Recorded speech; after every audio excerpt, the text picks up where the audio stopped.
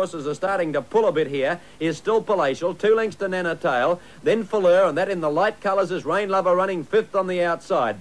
Back behind them about a length away is Red Livorno, who's nicely positioned at this stage of the race with Belhome and Star. And Impetus was handy. He's in the white with the black sleeves. You can see there quite clearly. And back behind him is Rad tucked in on the rails. They were followed by Ariosto being hard ridden on the outside, and Galilee is with him. On the inside, Savoy number 8, and then Fans number 9 on the fence, and that's Sandy's Hope on the outside of it at this stage. Swift General is next. That's LeBay on the inside, number 24. Dharma Star is the one behind it, and Dignify is last of all.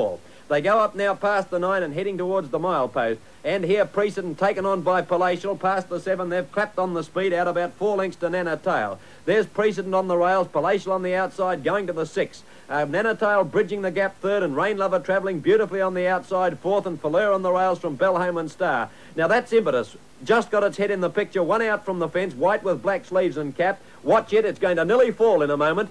It's on the outside of Red Livorno, and there's Galilee on the outside of it again coming into the picture. Now watch Impetus, here's the trouble coming. There he is, up in the air, down. The rider's nearly gone, but he gets back. But it puts paid to his chances as he drops through the field at the half-mile post. And coming around the corner, it was just like being in a supercharged car and putting it into another gear. You couldn't credit that horse at the end of 2 mile that he could just sprint home the way that horse did.